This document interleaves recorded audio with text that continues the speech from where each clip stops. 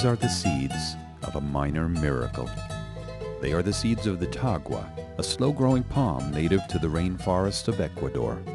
From these seeds comes a material used for buttons so durable and beautiful, it has come to be known as vegetable ivory. Francisco Luna and Juan Davila understand the value of nurturing the tagua palm, the rainforest, those who live in it, and those who make their living from it. Francisco is the director of Manta Expo, world's leading exporter of blanks for the manufacture of tagua buttons.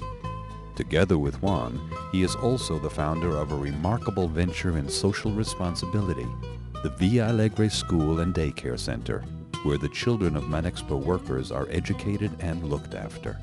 A place where children get all the food, the care, the learning, and the love they need at virtually no cost to the parents.